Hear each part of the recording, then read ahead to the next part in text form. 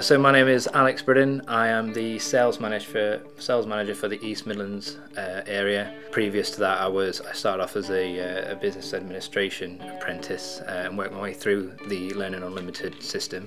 It was really good to be in a busy work environment. I had two tutors. Both were really involved.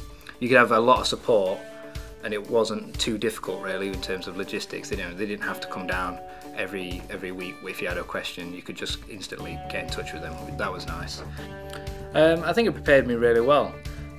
So it was really nice to come here and do business administration, which is sort of quite a broad term and a broad course. So you got to do a few things that give you sort of a taster of what it's like in different areas. Worked under different people here to get a broad overview of what it's like. So it was really good, the combination of having a really good company to work for, but also having Learn Unlimited structure.